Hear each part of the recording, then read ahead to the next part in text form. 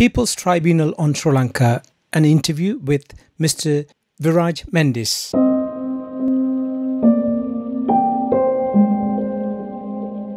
People's Tribunal on Sri Lanka. The third session of the Tribunal on Sri Lanka. The first session was held in Dublin in Ireland, and the second was held in Bremen in Germany, and the third session will be taking place under aegis of Permanent People's Tribunal between 20th and 22nd of May in Berlin, Germany, with 30 leading human rights activists from Asia, Africa, Europe and Latin America will engage in the tribunal virtually in a manifestations of people-to-people solidarity. The aim is to bring to the light the results of the first two sessions of the tribunals. The panel of judges for the Berlin session is a reflection of this reality. As we see a confrontation developing between two sides of the geopolitical divide as to who controls this strategically important island while its economy collapses, the Ulam Tamils in the homeland and diaspora will find their deliberations at the tribunal very intrusive. The discussions at the Berlin tribunal will not only be of concern to the Ulam Tamils, but to all those concerned in peace through negotiations. To discuss this tribunal, we have Mr. Viraj Mendis, human rights activist, who is part of the International Human Rights Association in Bremen, Germany, who has been tirelessly working on these sessions to bring about the truth, justice and peace to the Tamils. On behalf of the ILC Tamil radio listeners, may I welcome Mr. Viraj Mendis to the show. Good evening. Thank you for having me. I'm very grateful for you to come on the show to talk about this tribunal. And I would like to start by asking you a very simple question. What is the significance of this tribunal? Yeah, this is as you know, it's the third of the tribunals. This tribunal, we want to take the decisions of other two tribunals to make it a little bit more effective, for it to have an effect in the world a little bit more than the other two. In the other two, we, especially the second tribunal in Bremen, we did sort of exhaustively prove that actually genocide has taken place, right? And also that the Americans and the British have been complicit in the genocide, right? But there is a problem in the sense, why is the genocide not accepted in the world, right? Is it because hard to prove that it's genocide, or is there another reason, right? So it's in this context that we are doing this new tribunal, because it's to ask the question also, why is the genocide not accepted? There's a reason for that as well. So, and we want to sort of have the people who are accepting that it's a genocide, right? Who are the people who are accepting it's a genocide, and who are the people who are not accepting it's a genocide? We are trying to mobilize the people who are near to accepting it, who have in their interest to accept it, right? In other words, people who are nearest to us, right? And not to worry so much about the people who are furthest away from us, right? So it's in this sense that the judges in this tribunal from Latin America, from the indigenous peoples organizations, and organizations like that who are open to understanding what we are trying to say. You just mentioned that the genocide, with all this evidence and the satellite footage, in your opinion, you have been working on this project for a number of years now. Why do you think that perception around the Western world that they are reluctant to accept that there was a genocide took place in Sri Lanka? The thing is, it's for the Elam Tamils, obviously, it's obvious it's genocide. And if you look at the definition of genocide by the people like Lemkin, who who was the one who formulated this concept of genocide according to the rules that he has put forward, right? I mean, this is easily. I mean, it's not very hard to prove it's a genocide. I mean, if you just even say the thing that happened in the last period of the war, within about 2-3 months period, right, over 70,000 Tamil people were killed by of 100% Sinhalese armed forces, right? Now, if you just say those two sentences, right, within 2 or 3 months, this happened. About 70,000 people were killed, right, and by Sinhalese people. So, I mean, really, it should not require tribunals and all this analysis to explain what has happened. This is obvious to anybody who even observes it in a simple way, right?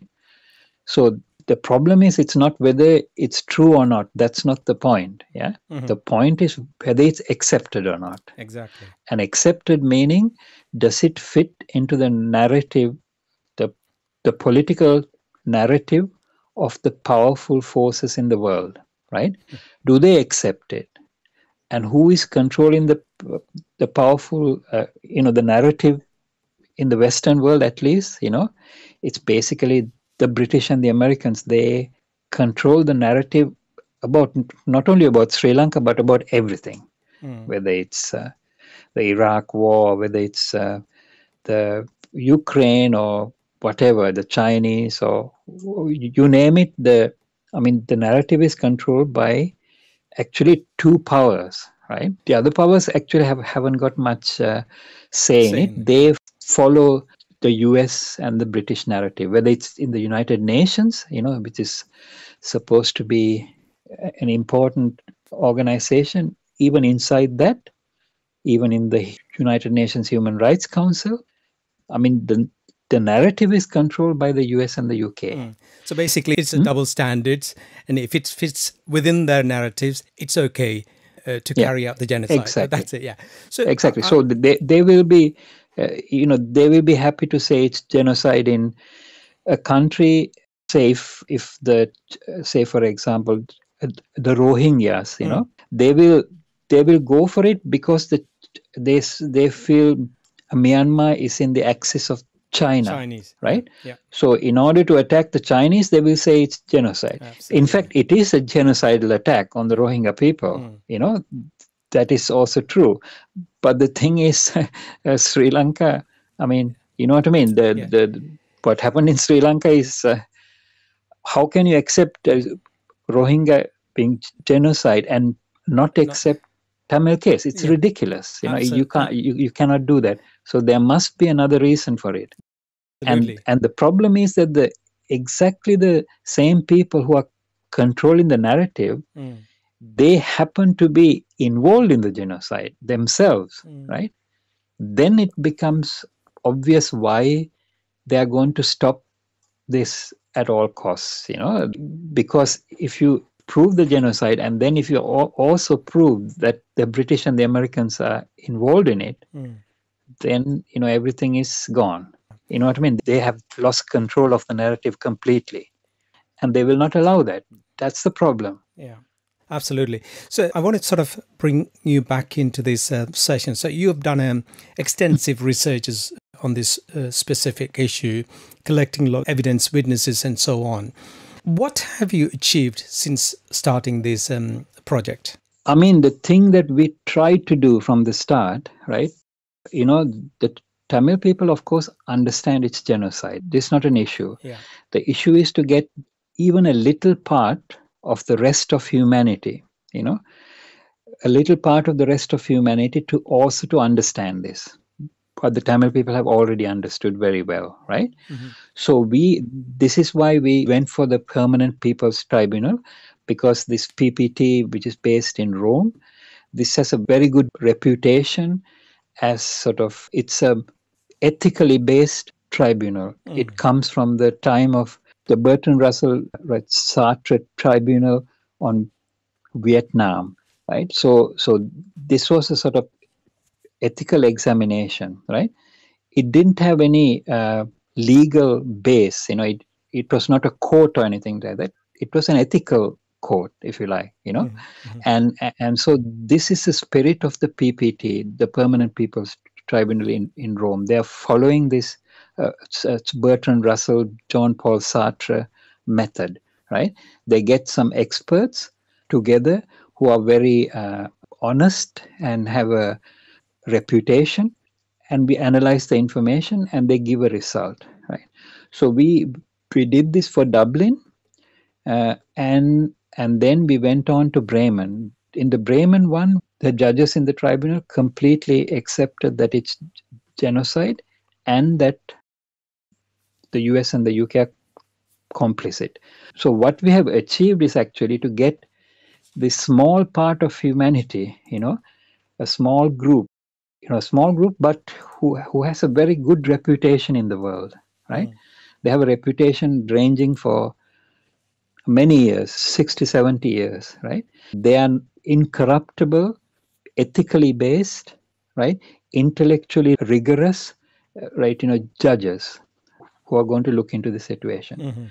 So in this way, we were able to get some kind of ethical, moral kind of statement from respectable people. So you can say one part of humanity, a small part, even though it's a very small part of humanity, have said, this is what has happened, right?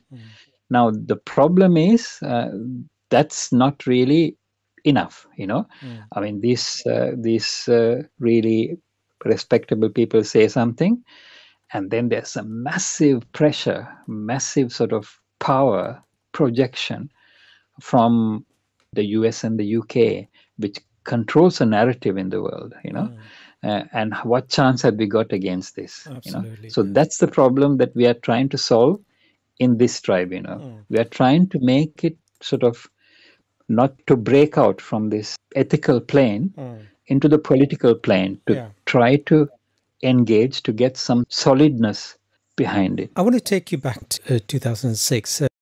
The freedom fight, the Tigers waged the war over a number of decades. And obviously, people have many views, but ultimately, the racist attitude towards the Tamil from the Sinhalese, the governments, if you like, and the armed forces ultimately led to this, the Tamils taking up the arms. And I must say, before the 9/11, it was appreciated by many Western countries that Tigers were fighting for freedom. As you obviously know, the perception has changed since the 9/11. In your opinion, who was behind the banning of the LTT back in 2006? Yes, the thing is, the thing about the background of the 9/11 and everything, that we our research and our work and our struggle has shown that it's very little to do with any of that, this terrorism characterization, because you see, the peace process, despite any view of the LTT of being terrorist or not, right? We have to accept that the peace process did start, right? So and the peace process was supported by the co-chairs of the peace process, which is Europe, Japan, Norway, and the USA, right? And it was supported by actually most of the countries in the world. Nobody said, "Oh, we are not supporting the Sri Lankan peace process." Everybody supported it. Everybody acknowledged it one way or another, passively or actively, right? So what happened there? If it's terrorist organization, why are they having a peace process, right? This is what people have to look into it. What happened during the peace process? Why did the peace process start? And more importantly, of course, why did it end? Who started it and who ended it, right? Because it's the end of the peace process. That's the political space, for peace to happen, for the Sinhalese and the Tamils actually to negotiate, to share this sovereignty in this island, right? to accept that the sovereignty of the island has to be shared between the two entities, right? And this was moving ahead, and it was stopped. So why did it start and why did it stop? This is the central question we are trying to say, and it's very little to do with 9/11. You know, people try to say that, oh, it's a 9/11. 9/11 made the background for the tigers to be painted the same way as the others, and because there was this massive war against terror and all these things, this meant that the tigers were marginalized, and it's part of this war against terror kind of thing. But the thing is, what people don't realize is that the peace process, right? Peace process started before 9/11, right? Before 9/11. So when people try to say, oh, the tigers went to the peace process because they thought, oh my God, the 9/11 is there, and there's a war against terror. Let's just go humbly to ask for the peace process. That's not what happened, right? The tigers were at their very peak when they went into the peace process. It was after the Elephant Pass.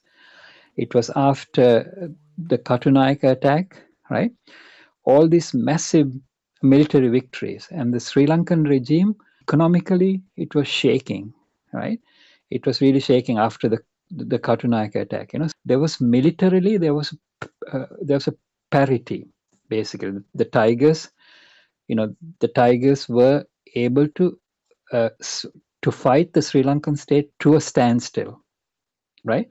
And that was one of the elements, and this happened before 9/11, of course, right?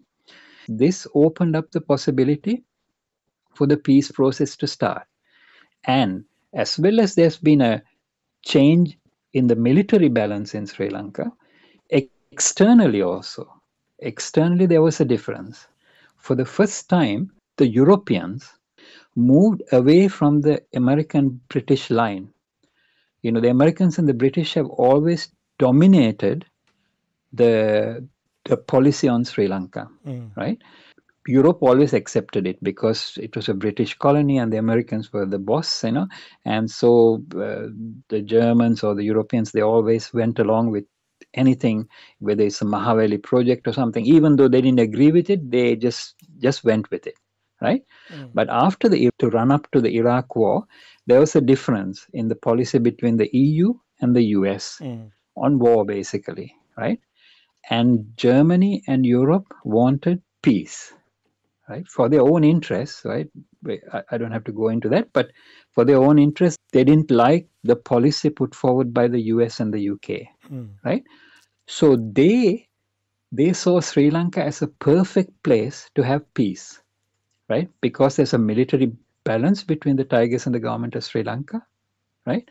So the peace, they had it's a gambit, yeah? It's a peace gambit, you know? The peace gambit they put against the policy of the US and the UK, right? And the LTT understand in this, right, that this was internationally a very good situation for them, right? They had the unilateral ceasefire, right, several times, right? In order to say we are willing to go into peace talks, right? And the unilateral ceasefire also happened before the 9/11. So, I mean, unless you think that the 9/11 was always also organized by the tigers, you couldn't. How could the tigers know what 9/11 is going to happen? Absolutely. Right? So the ceasefire agreement happened before, right? And what did the British do when the tigers went for the ceasefire? They had a unilateral ceasefire. What the British did was they banned the tigers. They had not banned the tigers before. They banned the tigers exactly at the time they went for peace talks, right? Because they and the Americans did not want the peace talks to succeed from the very beginning, from the inception, right? They didn't want it to be even born, right? But the Germans and the Europeans pushed it forward, right? And so clearly it demonstrates their hidden agenda. So From the European Yes. Union perspective, what made them supporting this ban? Clearly, the terror listing of the LTT, was it instigated by British and the US, or?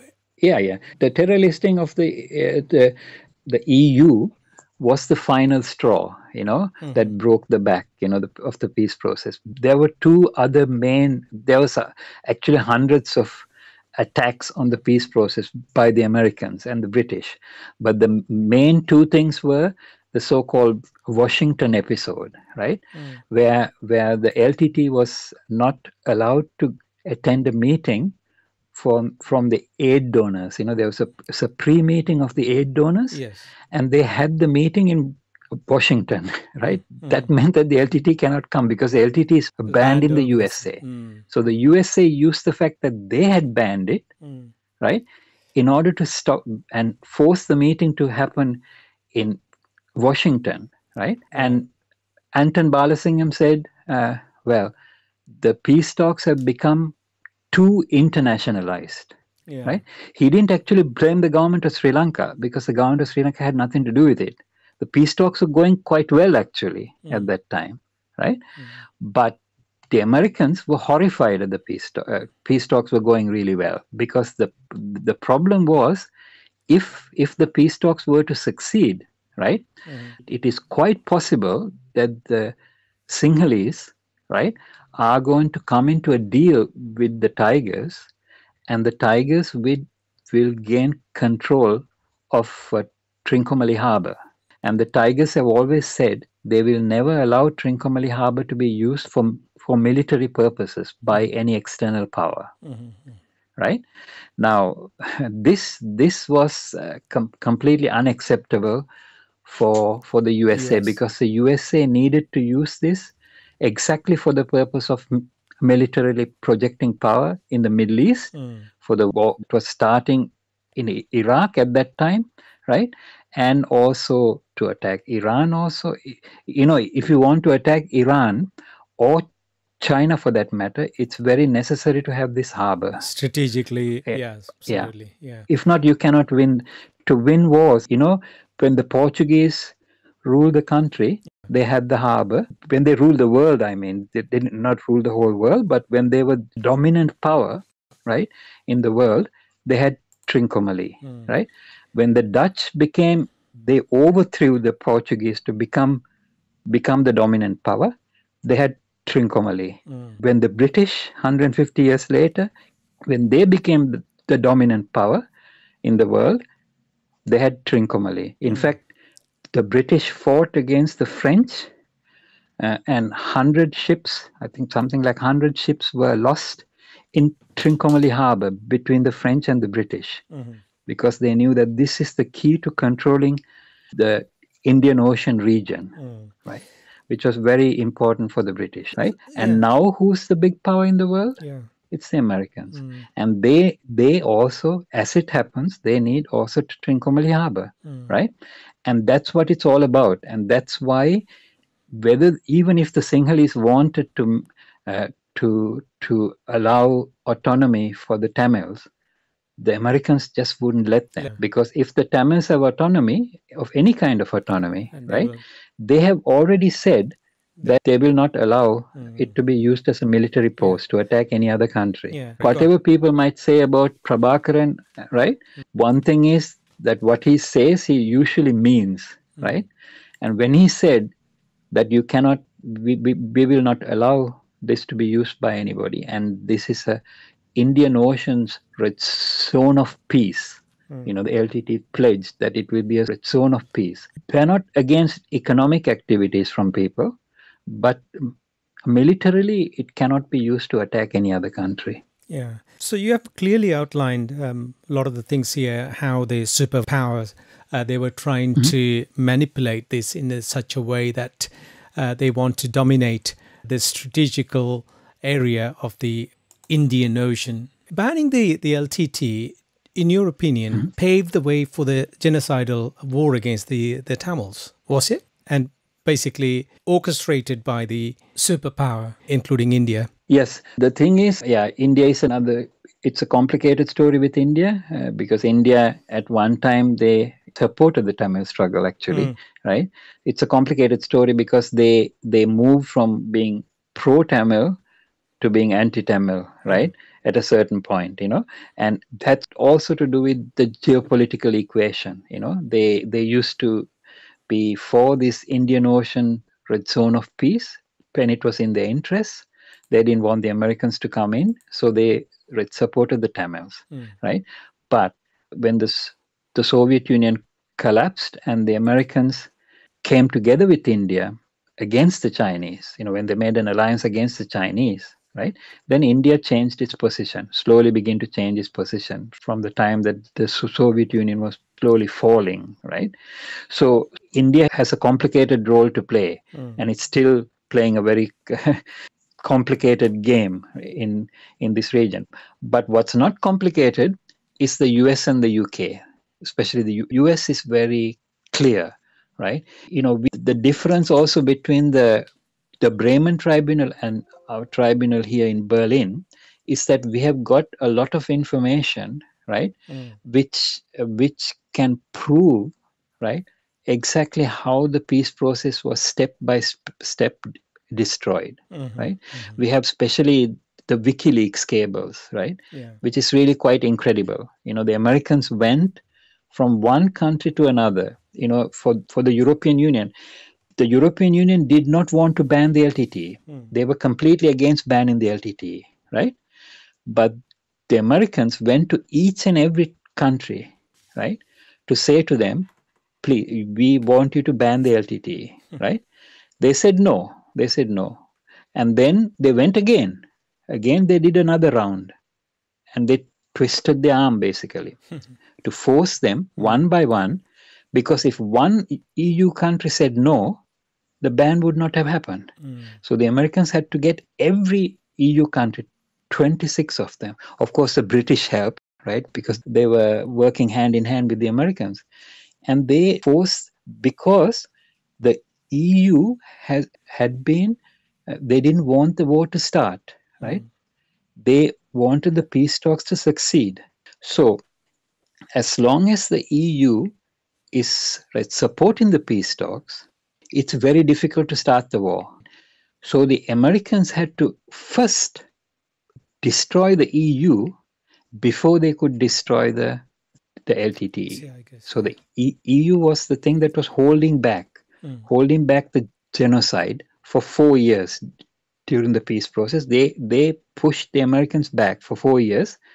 But as you know, about whether it's Iraq war or Ukraine or wherever you want to say, right? I mean, the Europeans are not able to stand up against the Americans for long. Absolutely. They will stand up for a short while and then they fall. Yeah. And it's when they fell, that's when the gates of hell was open for the Elam Tamils, right? When they fell, right? So this is what we want to explain properly, so that, you see, because in Europe, there are people who tried to stop this, right? The problem is, at that time, we didn't mobilize them properly, right? We were doing our demonstrations, but we didn't connect with the powerful forces in Europe who were already against the American policy, right? But they were working in a diplomatic way, right? We were going on the street, right? They were working in a diplomatic way. We had to connect with them, and that we didn't do, right? This is also, I'm also at fault. We are all at fault at that, because we thought, it's a backfire also, So the thing is, now also it's possible to mobilize these forces. They are still there. The tigers have been destroyed, but the EU people who supported the peace process, they are not dead. They are still alive. They are around.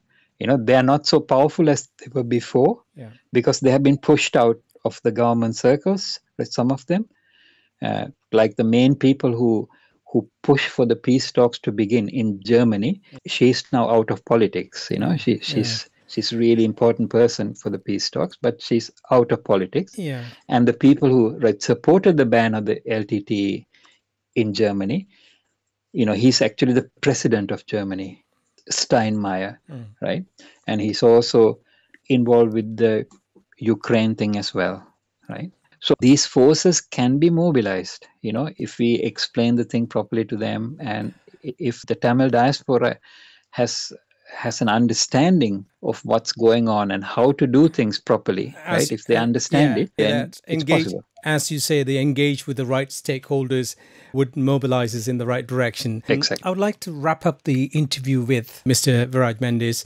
What is the end game, and what are we expecting from this tribunal? Yeah, well, the thing, one of the important, there's two important developments that have happened, which we want to push it further, right? Mm-hmm. One development is that in Latin America, the indigenous people in Ecuador, right? Mm-hmm. They made, for the first time as a community, they recognized the genocide, right? As a community. So that's, I think, the first time a full community of people, not politicians here and there, but a full community of people accepted the genocide, right? They understood it and they wanted to. So we want to develop this. It happened in Ecuador. Now we have moved it in many Latin American countries, because the indigenous people understand genocide because it's happened to them before, right? Yeah. The Western powers came and destroyed their lands 500 years ago, but they still remember it, Unfortunately, some Tamil people have already forgotten what has happened in Mullivaikkal, right? But the indigenous people, they remember for 500 years ago what happened to them. And they see the same thing for the Tamils. They see the character of the genocide is the same, all the time. So that's one thing we want to develop. That's why a lot of the judges are from the indigenous communities, right? Yeah. That's one thing. And the other thing is, very interesting thing happened last year.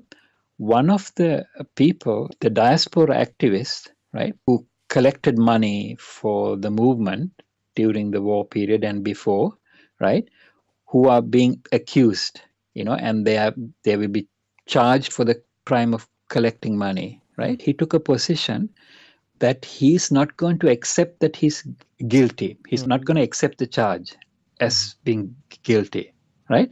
This is actually, it seems like a very small thing, but actually nobody has done that up till now. Yeah. Every diaspora person, right? In Germany, there's probably about 100 people who have been charged with this. They have all said in the courtroom, yes, we are guilty, we accept the punishment, right? But last year, this person called Nathan Thambi, he took a position that he's going to plead that he's not guilty, that he didn't do anything wrong to collect money for the LTTE. And that's a proud thing he did. And he doesn't accept that the law that is being used to charge him has any legitimacy, because the law which is used against him, right, in a small way, right, a small amount of fine he'll have to pay, or he'll get a suspended sentence, something like that. This law that is used against him was used to start the genocide. So he's saying, no, I'm not guilty, you are guilty. You have unleashed genocide with this same law that you're using against me. You expect me to say, yes, I accept it. That means I'm accepting the logic of the genocide as well. Right? So this person has started this. I went to the court case last week, actually. Last week, the court case started, right? And the court case is now going. And what we want to do is to address this issue of the EU ban itself. We are not only saying, to lift the ban, because to lift the ban now, it's a little bit too late. You're closing the gate after the horse has bolted, right? So it's not lifting the ban we are talking about. We are saying the ban was responsible for genocide, right? It's a crime against peace. You triggered the war, right? So therefore, you're guilty of a huge crime, the biggest crime in the world, which is genocide, right? So we want to sort of this stand. It looks like a simple stand that Nathan Thambi is making. We want to extend this also, and the tribunal is also doing these two things. One is the to mobilize the indigenous peoples organizations all over the world, right? And there's a lot of indigenous people around in the world, and to get them to put moral pressure, right, on the international community, right? Brilliant. And then also for the Tamil diaspora to take a completely new line, to not to collaborate with this law, right? To oppose it completely. Say, if you want to put me in jail, put me in jail. But I will never accept I did anything wrong by helping the people, Yeah. right? In fact, the law that you're using is what made me have to collect the money for the tigers, because if not, you know what I mean? The war, the war wouldn't have been No. even started No. if you hadn't done this, Yeah. So we want to try to turn this around. So these two things are things we think practically is going to come out of the tribunal. Yeah. Although it's both are in their infancy, because the Nathan Thambi case is just a few months old, Yeah. and the thing from the indigenous people also few years old. But I think now, after all this time, after genocide, it's about time to start to turn things around, completely around, not to compromise, and Absolutely. not to have these lobbies and things like that. You go and speak with David Cameron and have a cup of tea, and you think you have achieved something, Yeah. right? That's not, you're not lobbying them; they are lobbying you, Yeah. right? They are lobbying you. That's Yeah. what's happening.